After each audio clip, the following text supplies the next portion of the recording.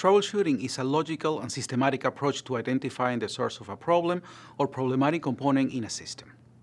It is both an art and a science, and is an essential skill that will help us bring a system back to normal working condition effectively. It is also the hardest part of the problem-solving process, because it is time-consuming, requires a methodology, and requires knowledge of components and dependencies. Troubleshooting doesn't refer to fixing the problem. It is a process that is intended to provide the most efficient path to identifying and isolating the failure within a system. When applied correctly, it avoids unnecessary testing, guessing, and serial substitution. The first step of the process is preparation. In this step, we get familiar with the system and its components.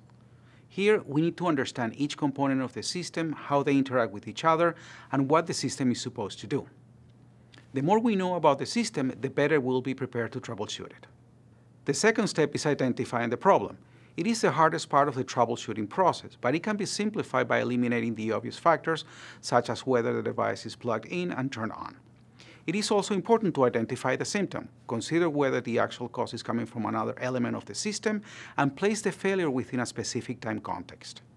Finally, the third step in the troubleshooting process is selecting a strategy and executing it. This part of the process is not exclusive, meaning we don't need to select a single strategy and stick with it. In fact, many times we will start with one strategy and continue with a different one.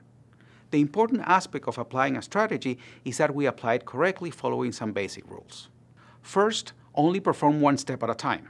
Second, test each step before proceeding to the next one. Third, document each step taken. And fourth, don't overlook or skip steps even if they seem trivial. There are multiple strategies that we can use to isolate the problem. We can divide into subsystems. If only one aspect of the system is not working, isolating that aspect as a subsystem reduces the number of components to check.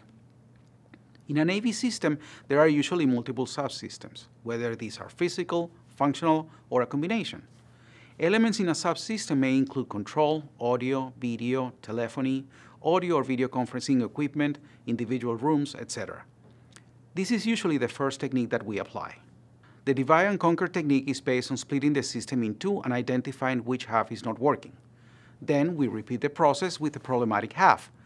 This technique is the fastest as it allows us to isolate the problem in just a few steps.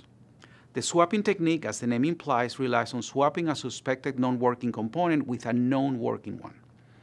This technique, although effective, can be expensive because it requires us to have replacement components on hand.